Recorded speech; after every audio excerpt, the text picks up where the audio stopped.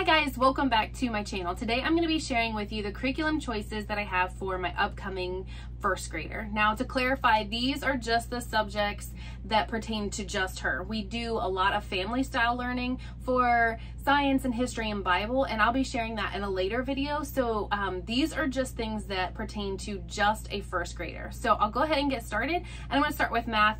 If you've watched any amount of my videos where I'm sharing what curriculum we choose for our kiddos, you know that we use Saxon, and honestly it has worked for every single kid that we've had. They know nothing different, and so we're just kind of continuing on with it.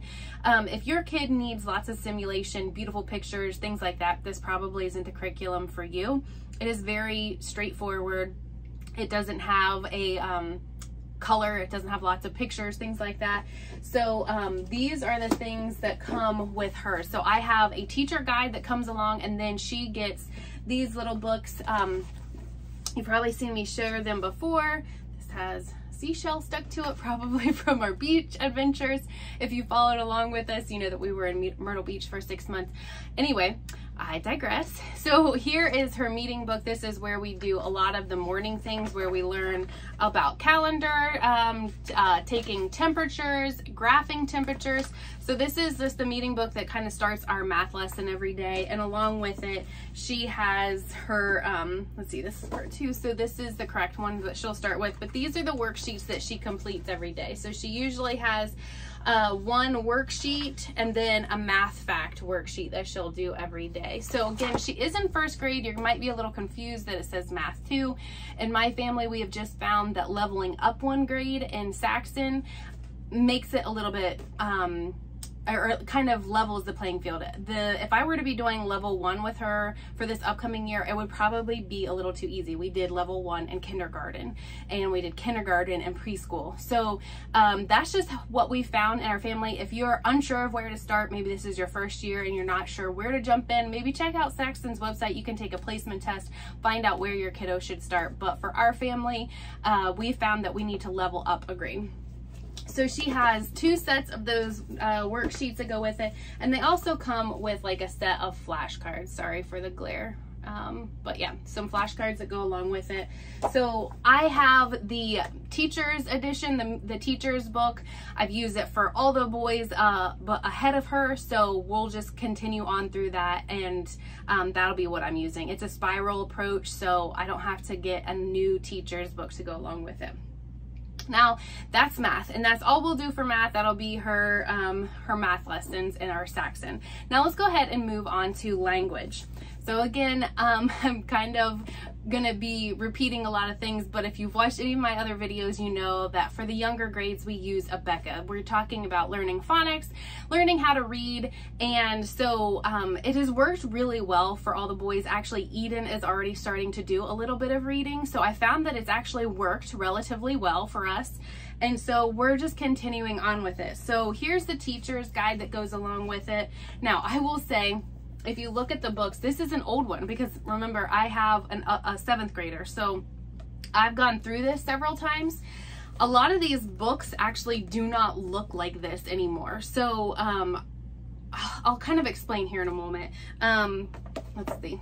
So this is like the main spine of what we're using. This is learning, teaching her her phonics and how to read, and it goes along with a lot of these little workbooks, and we're talking like worksheets where she's just doing some activities where she's learning how to read and point out, maybe like this one's asking how many syllables are in a word, you know, reading a sentence and finding the word that best completes the sentence, filling in bubbles, you know, making compound words by drawing a line between the two, writing a, you know, here's a picture of a rainbow, so then it would teach her how to write the word rainbow, matching opposites, things like that. And it comes, I have a couple of different books that we get. We get language 1.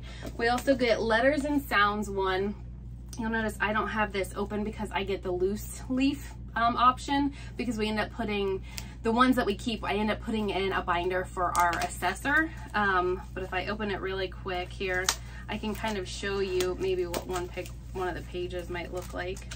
very similar to the other worksheets that we just did here.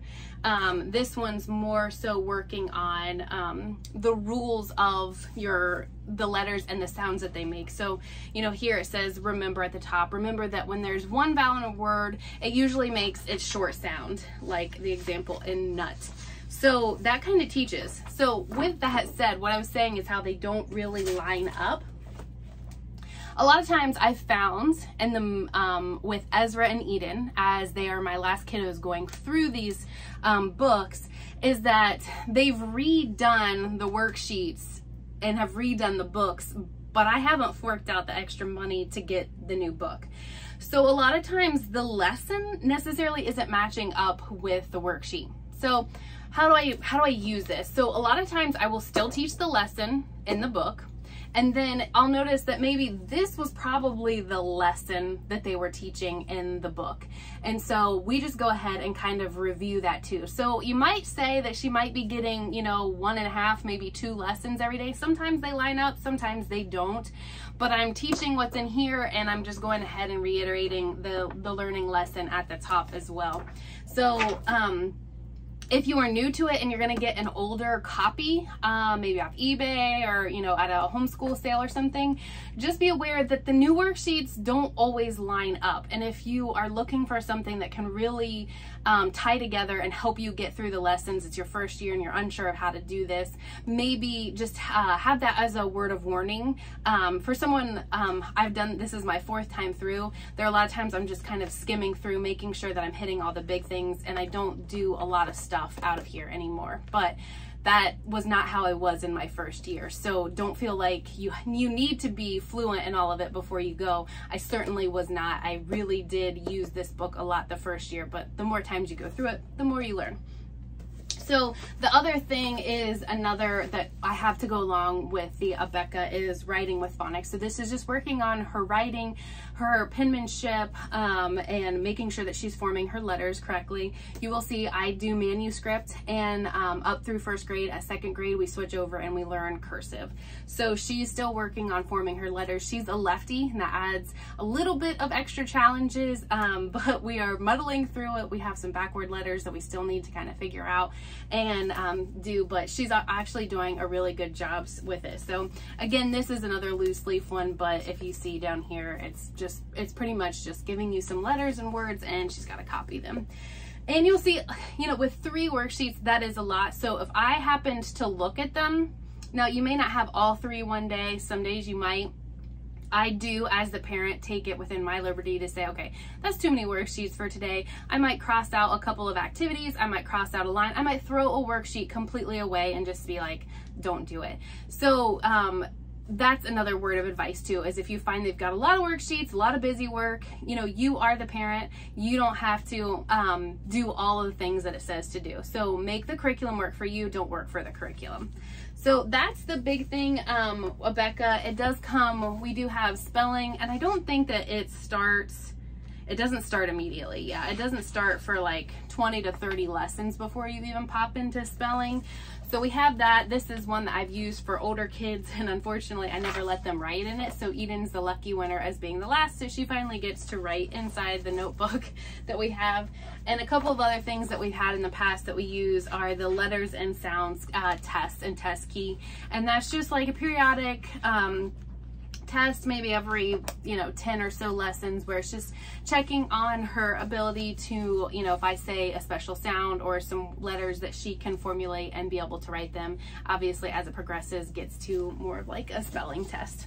So that's the main thing with Abeka. Now we do supplement with one other language piece, and that is first language lessons. So this is talking mostly about the grammar of language. We're talking about the 8 parts of speech and learning how to, you know, define, okay, what is a noun? And then we practice the definition of a noun. It also practices on poem memorization, and also learning to like study a photograph, not a photograph, maybe like a piece of art, and be able to talk about it, and also working on skills skills of listening to stories and being able to retell the story in your own word. So kind of like dictation exercises. So this has absolutely, and the way I use it in our home, has zero written work. It is all auditory and dictation, where they are going to recite things back to me, retell a story to me, answer some questions, or just recite some basic definitions. You know, what is a noun? What is a verb? What is an adverb? Kind of thing.